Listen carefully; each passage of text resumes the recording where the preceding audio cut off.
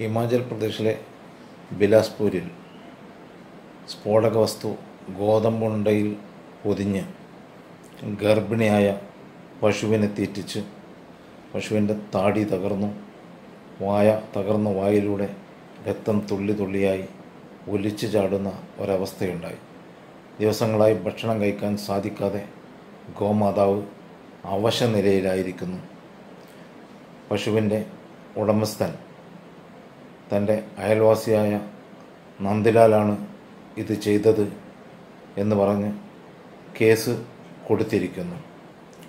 ഗോതമ്പുണ്ടയിൽ മുക്കിയ സ്ഫോടക വസ്തു ഗോമാതാവിനെ തീറ്റിച്ച് മൃഗീയമായി പീഡിപ്പിച്ചതിനെതിരിൽ മുൻ പരിസ്ഥിതി മന്ത്രിയായിരുന്ന മനേകാ ഗാന്ധി ഒരക്ഷരം ഉരിയാടിയിട്ടില്ല. അവർ അതറിഞ്ഞിട്ട് തന്നെയില്ല. കാരണം ഈ സംഭവം നടന്നിട്ടുള്ളത് കേരളത്തിലല്ല, മലപ്പുറം ജില്ലയിലല്ല, ഹിമാചൽ പ്രദേശിലെ ബിലാസ്പൂർ എന്ന് പറയുന്ന സ്ഥലത്താണ്. അതുകൊണ്ട് പീഡനത്തിനിരയായത് കൊല്ലുകയല്ല, കൊല്ലുന്നതിനേക്കാൾ വലിയ ദുഷ്ടതയാണ് കൊല്ലാക്കൊല ചെയ്യുന്നത്. മരിക്കാനും വിടുന്നില്ല, ജീവിക്കാനും വിടുന്നില്ല എന്ന ഒരവസ്ഥയിൽ ഒരു മിണ്ടാപ്രാണിയെ അങ്ങേയറ്റം ഉപദ്രവിച്ചിരിക്കുകയാണ് മനേകാ ഗാന്ധി. ഒരക്ഷരം 48 മണിക്കൂർ കഴിഞ്ഞിട്ടും പറയുന്നില്ല.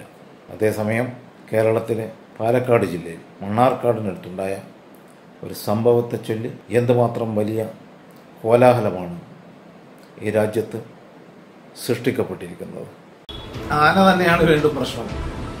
കുറച്ചു മുമ്പ് ഒരാന തൃശ്ശൂരിൽ അതിനെ എഴുന്നള്ളിക്കാൻ പറ്റില്ല എന്ന് പറഞ്ഞപ്പോഴാണ് ആനപ്രേമികൾ സടകുടഞ്ഞെഴുന്നേറ്റ് ഗംഭീരമായ വിപ്ലവമുണ്ടാക്കിയത്, ബഹളമുണ്ടാക്കിയത്, അതിൽ വർഗീയത കണ്ടെത്താൻ ശ്രമിച്ചത്. ഈ ആനയെ കണ്ട കുരുടന്മാരെല്ലാവരും കൂടി ഇപ്പോൾ വീണ്ടും മറ്റൊരു ആനയുടെ സങ്കടകരമായ ദാരുണമായ അന്ത്യത്തിൻ്റെ മുകളിൽ കയറി പിടിച്ചുകൊണ്ട് രാജ്യത്ത് വിഷം എങ്ങനെ പരത്താം എന്നതിനെക്കുറിച്ചുള്ള ഗവേഷണങ്ങൾ നടത്തിക്കൊണ്ടിരിക്കുകയാണ്. ഇവരുടെ പ്രവർത്തനങ്ങൾ കണ്ടാൽ, ഇവരുടെ പ്രചാരണങ്ങൾ കണ്ടാൽ എന്തെങ്കിലും ഒരു വിഷയം കിട്ടാൻ കാത്തു നിൽക്കുകയാണ്. അതിൽ ഉടനെ തന്നെ ഈ വർഗീയതയുടെ വംശീയതയുടെയും ബീജങ്ങൾ കയറ്റി സ്പ്രേ ചെയ്ത് ലോകം മുഴുവൻ എത്തിക്കുന്നു. സത്യം ഷൂ ഇടുമ്പോഴേക്കും നുണ ഒരാവർത്തി ലോകം മുഴുവൻ സഞ്ചരിച്ചു വരും എന്ന് പറയാറുണ്ടല്ലോ. അത് തന്നെയാണ് ഇവിടെ സംഭവിച്ചിരിക്കുന്നത്. കേട്ട പാതി കേൾക്കാത്ത പാതി, കിട്ടിയ പാതി. മനേകാ ഗാന്ധി അതങ്ങ് ഏറ്റെടുത്തു. അവരെ പോലെ മുൻ മന്ത്രിയും ഉത്തരവാദപ്പെട്ട ഒരു വ്യക്തിയുമായതുകൊണ്ട് അതിന് വൻ സ്വീകാര്യതയും ലഭിച്ചു. അവർ പറഞ്ഞു മലപ്പുറം ജില്ലയിൽ കൊടിയ വർഗീയതയാണ്, മലപ്പുറം ജില്ലയിൽ ഭയങ്കര മൃഗങ്ങളെ ഉപദ്രവിക്കുകയാണ്, ആനകളെ കൊന്നൊടുക്കുകയാണ്. 3 ദിവസത്തിൽ ഒരു ആനയാണ് കേരളത്തിൽ കൊല്ലപ്പെടുന്നത്. എന്തൊക്കെയാണങ്ങ് പറഞ്ഞു കളഞ്ഞത്. അതങ്ങ് പറഞ്ഞ പാടെ അതങ്ങ് സ്പ്രെഡ് ചെയ്യാൻ തുടങ്ങി. ലോകത്തങ്ങും അത് എത്തിച്ചേർന്നു. അതിൻ്റെ പ്രതികരണങ്ങൾ വന്നു. ബോളിവുഡിലുള്ള നടന്മാർ മുഴുവൻ മൃഗസ്നേഹികളായി മാറി.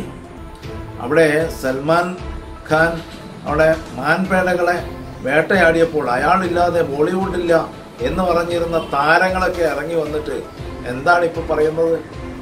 ആനകളുടെ പ്രശ്നം. മലപ്പുറം ജില്ലയിൽ മുഴുവൻ ആനകളെ കൊന്നൊടുക്കുകയാണ് എന്ന് തോന്നും. അത്തരത്തിലുള്ള ഒരു സ്ഥിതിവിശേഷം ഇല്ല എന്ന് എല്ലാവർക്കും അറിയാം. ഇത് കാട്ടിലൂടെ ഏതൊക്കെയോ രീതിയിൽ അലഞ്ഞു തിരിഞ്ഞു വന്ന ഒരു ആന, ഒരു കാട്ടാന. ആ പിടിയാന എന്തോ കഴിച്ചപ്പോൾ അതിൽ പന്നിപ്പടക്കം വെച്ചതാണോ നീ ആനക്ക് തന്നെ വെച്ചതാണോ എന്നൊന്നും വ്യക്തമായിട്ടില്ല. ഒരാളിപ്പോൾ അറസ്റ്റിലായിട്ടുണ്ട്, വിൽസൺ എന്ന് പറയുന്ന ഒരാൾ. അദ്ദേഹം തന്നെയാണോ ഉത്തരവാദി അല്ലേ എന്നൊന്നും അറിയില്ല. അതിനു മുമ്പ് നമ്മൾ ഹാലിളകി കഴിഞ്ഞു. ഈ ഹാലിളക്കമാണ് രാജ്യത്തെ തെറ്റായ ദിശയിലേക്ക് നയിക്കുന്നത്, രാജ്യത്ത് സമൂഹങ്ങൾ തമ്മിൽ അകലമുണ്ടാക്കുന്നത്. അത് കോവിഡൊന്നും വരാതെ തന്നെ അകന്ന് നാം വിദ്വേഷജനകമായ ഒരു സ്ഥിതിവിശേഷത്തിലേക്ക് പോവുകയാണ്. അത് മലപ്പുറം ജില്ലയിൽ അല്ല എന്ന് മനേകാ ഗാന്ധിയോട് പല ആളുകളും പത്രപ്രവർത്തകരും ഒക്കെ പറഞ്ഞ് ചൂണ്ടിക്കാണിച്ചു. അവർക്കത് ബോധ്യപ്പെട്ടു. പക്ഷെ അവരത് തിരുത്താൻ തയ്യാറായില്ല. അതേപോലെ തന്നെ അവരുടെ അനുയായികളും സന്ദീപ് വാര്യർക്ക് കറക്റ്റായിട്ട് അറിയാം, സമ്മതിക്കുന്നു, പാലക്കാട് ജില്ലയിലാണ്, എനിക്ക് മനസ്സിലായി, അപ്പൊ നിങ്ങളെ പോസ്റ്റ് തിരുത്തുമോ? തിരുത്താൻ പറ്റില്ല. ഞാൻ എഴുതി തിരുത്താൻ പറ്റില്ല, അതങ്ങനെ കിടക്കട്ടെ. അങ്ങനെ മലപ്പുറം എന്നുണ്ടെങ്കിൽ ആളുകൾ അത് കാണൂ, വായിക്കൂ, ലൈക്ക് ചെയ്യൂ, ഇതാണ് പറയുന്നത്. അപ്പം ലൈക്ക് കിട്ടാൻ വേണ്ടി വളരെ ബോധപൂർവമായിട്ട് വിദ്വേഷ പ്രചരണത്തിന് തയ്യാറായി നിൽക്കുന്ന ഒരു സംഘമാണ് ഇക്കൂട്ടർ എന്ന് നാം മനസ്സിലാക്കണം. യഥാർത്ഥത്തിൽ തൻ്റെ കൃഷി നശിപ്പിക്കുന്ന മൃഗങ്ങളെ തടയാനായിട്ട് പന്നിപ്പടക്കം വെക്കുന്നതിനേക്കാൾ വലിയ മൃഗയാ വിനോദമാണ് ഇക്കൂട്ടർ ഇപ്പോൾ നടത്തിക്കൊണ്ടിരിക്കുന്ന ഈ പ്രചണ്ഡമായ പ്രചരണം. ഒരു പോസ്റ്റ് അങ്ങോട്ട് വിടുക, അത് മസാല പുരട്ടി വിടുക. എന്താണ് മോഹനകൃഷ്ണൻ എന്ന് പറയുന്ന ഫോറസ്റ്റ് ഉദ്യോഗസ്ഥൻ എഴുതിയത്? അത് ഒരാന മരിക്കുന്നതിലെ, ഗർഭിണിയായ ഒരു പിടിയാന മരിച്ചതിലെ സങ്കടം മാത്രമാണ് അദ്ദേഹം പ്രകടിപ്പിച്ചത്. ആ പോസ്റ്റ് എടുത്ത് അത് ഇംഗ്ലീഷിലേക്ക് വിവർത്തനം ചെയ്ത ആൾ മസാല ചേർത്തി അത് മലപ്പുറം എന്നാക്കി മാറ്റി കൊടുത്തു. അത് NDTVക്കാർ കുറച്ചുകൂടി മേമ്പടി ചേർത്ത് കുറച്ചുകൂടി വഷളാകുന്ന രീതിയിൽ വാർത്ത കൊടുത്തു. മുമ്പ് തബ്ലീഗ് ജമാഅത്ത് സമ്മേളനം നടന്നതുകൊണ്ട് ആണ് ഇന്ത്യയിൽ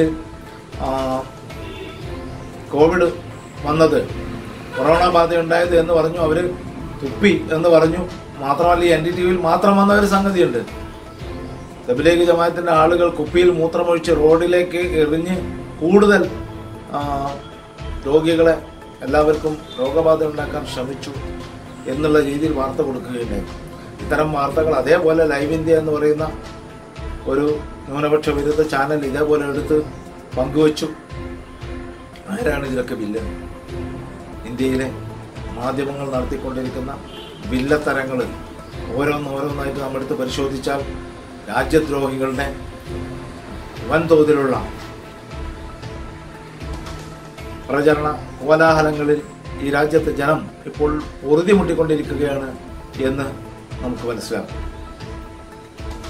ഇവിടെ ഒരു കുപ്പിയിൽ മൂത്രമൊഴിച്ച് റോഡിൽ എറിഞ്ഞു എന്നൊക്കെ നുണ റിപ്പോർട്ട് ചെയ്യാനും ആ നുണ ലോകം മുഴുവൻ എത്തിക്കാനും എളുപ്പം സാധിക്കും. പക്ഷെ അത് തിരുത്താൻ അത്രയൊന്നും എളുപ്പമല്ല.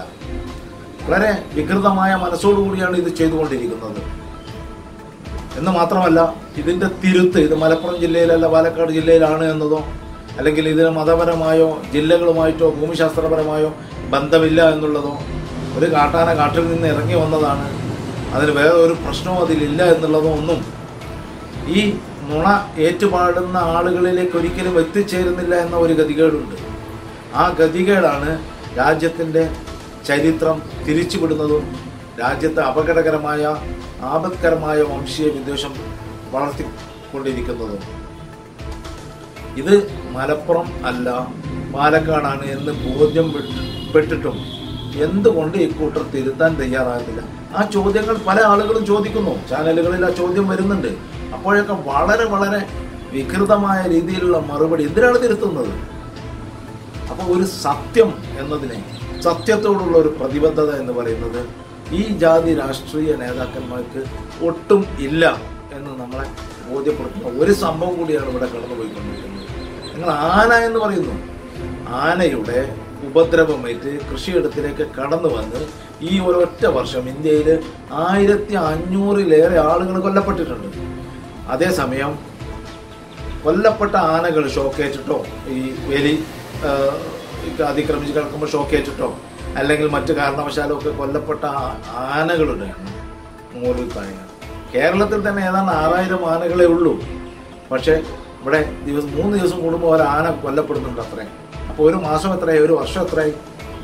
ഈ മാതിരി നുണകൾ അണ്ണാക്ക് തൊടാതെ വിഴുങ്ങാൻ ഒരു വലിയ സമൂഹം ഇവിടെ റെഡിയായിട്ട് നിൽക്കുന്നുണ്ട് എന്നതാണ് ഈ തരം നേതാക്കന്മാരെ ഇത്തരം നുണകൾ ആവർത്തിച്ച് സൃഷ്ടിക്കാൻ പ്രേരിപ്പിച്ചുകൊണ്ടിരിക്കുന്നത്.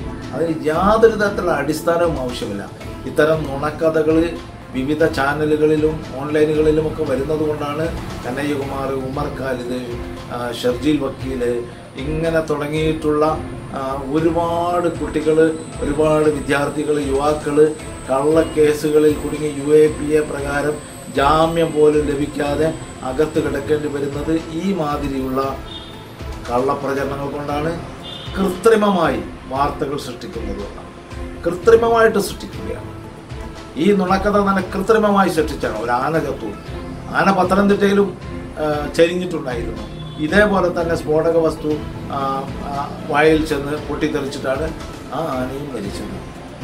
അവിടെ ഒരു മൃഗം കൊല്ലപ്പെട്ടതിലുള്ള വിലാപവും സങ്കടവും എല്ലാവരും പങ്കുവെക്കുകയല്ലാതെ ഇതുപോലെ ഉള്ള ഒരു കോലാഹലം പത്തനംതിട്ടയിൽ ആന മരിച്ചപ്പോൾ ഉണ്ടായിട്ടില്ല, ആന ചരിഞ്ഞപ്പോഴും ഉണ്ടായില്ല. എന്താ വ്യത്യാസം പത്തനംതിട്ടയും മലപ്പുറവും തമ്മിൽ? അവിടെയാണ് സാധ്യതകളുടെ രാഷ്ട്രീയം കടന്നു വരുന്നത്. മലപ്പുറം എന്ന് പറയുമ്പോഴുള്ള സാധ്യത അത് തന്നെയാണ് സന്ദീപ് വാര്യർ പറഞ്ഞത്. മലപ്പുറം എന്ന് പറഞ്ഞാൽ എല്ലാവരും പെട്ടെന്ന് അത് തുറന്നു വായിക്കും, അതുകൊണ്ട് മാറ്റാൻ നിവൃത്തിയില്ല എന്ന് പറയുന്നത് ഇതേ കാരണങ്ങളാൽ തന്നെയാണ്.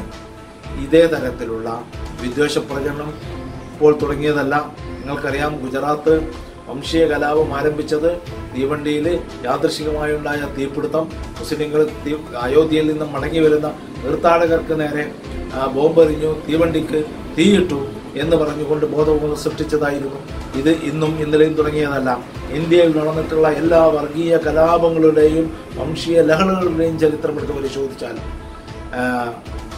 ക്ഷേത്രത്തിലേക്കുള്ള ഘോഷയാത്രക്ക് നേരെ പള്ളിക്കുള്ളിൽ വെച്ച് ചെരുപ്പെറിഞ്ഞു, അല്ലെങ്കിൽ ഏതെങ്കിലും മുസ്ലിം സംഘടനകളുടെ ഓഫീസിൽ നിന്ന് മുസ്ലിം കല്ലുകളിൽ നിന്ന് ചെരുപ്പെറിഞ്ഞു എന്നുള്ള ഒരു കാരണത്തിൽ നിന്നാണ് തുടങ്ങാറുള്ളത്.